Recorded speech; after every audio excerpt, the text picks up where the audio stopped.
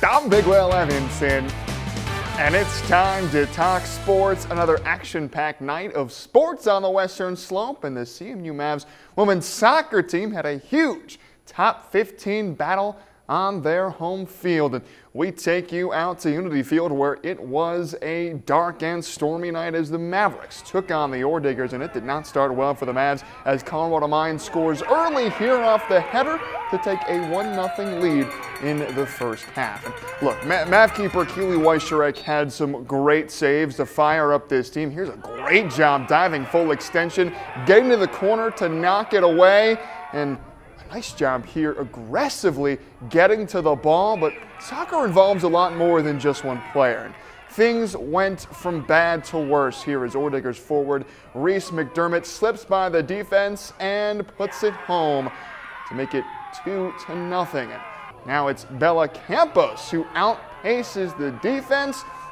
Heading towards goal, she fakes out Weischerek on her way to putting it in the back of the net, and this was not the game the Mavericks wanted, as they are shut out by 14th ranked Colorado Mines 4-0 in a game that has truly left everybody shocked. But the Mavs will play their next game this Sunday at 2:30 p.m. against Regis. But now we head to the volleyball court, where it was the final game of the season for the Grand Junction Tigers, and the students were pumped for this one. The visiting Montezuma Cortez drew first blood, winning set 1, but here in set 2, the Tigers were determined. Seattle Ludlam delivers the kill here to put GJ up 15-5, and off the dig from the Panthers, Avery Wagner stands tall for the block as the Tigers lead by 11, and Wagner is there again like a brick wall in front of the net to put GJ up 18-6.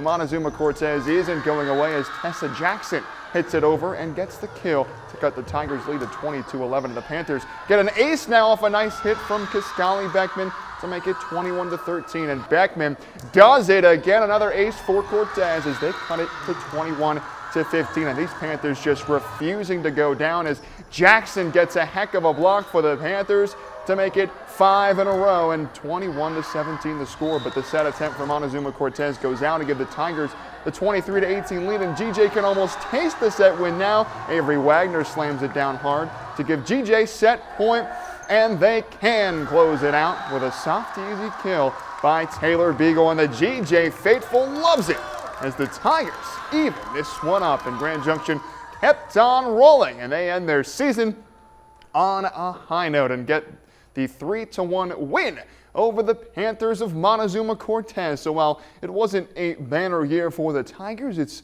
a big win to get confidence for the future of this team. And the Tigers were also on the soccer pitch tonight for a huge playoff game over in Windsor. The Grand Junction season has come to an end with the 2-1 loss to the Wizards, a disappointing end, but truly a great season for the Tigers, as they were the only school from the Valley to make it to the postseason. And in Glenwood Springs, the Demons got the win over the Redhawks to move on to the second round of the playoffs, and it was a big offensive explosion for Glenwood Springs, putting 5 in the back of the net in this one.